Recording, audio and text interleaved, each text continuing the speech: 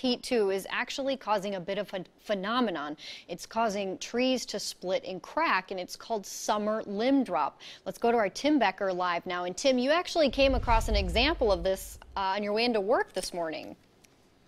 Yeah, I did. That's why we're doing this story tonight. Of course, crews have since cleared the area, but much of the day, Southeast 28th or 27th rather, was completely closed after the silver maple tree over my shoulder here provided yet the latest example of how summer limb drop can happen when it gets really hot. Before cleanup crews arrived, I've never seen anything like it. neighbor Kenny Asher got a Friday surprise. I heard the large crack, looked up the street, giant tree limb comes down. A sizable limb shutting down traffic and breaking the back window of a car across the street. It's a phenomenon.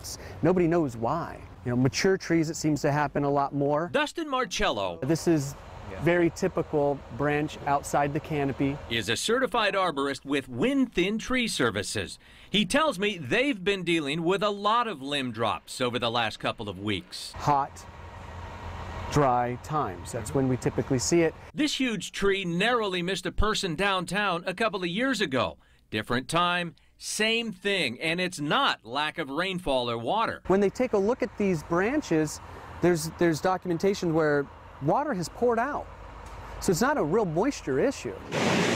No one's sure why, but theories do abound for how a perfectly healthy limb like this one comes crashing down. That's why they call it a phenomenon. I mean, they just don't know why. Leaves have openings, kind of like we have pores.